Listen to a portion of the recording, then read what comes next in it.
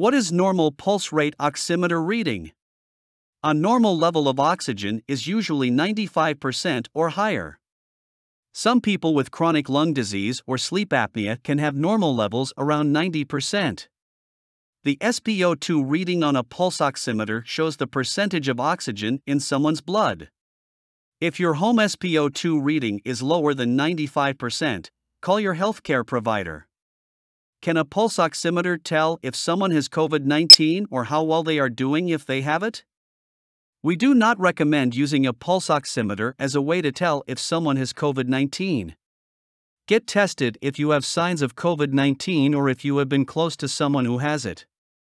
If someone has COVID-19, a pulse oximeter may help them keep watch over their health and to know if they need medical care. However, while a pulse oximeter may help someone feel like they have some control over their health, it does not tell the whole story. Oxygen level measured by a pulse oximeter is not the only way to know how sick someone is.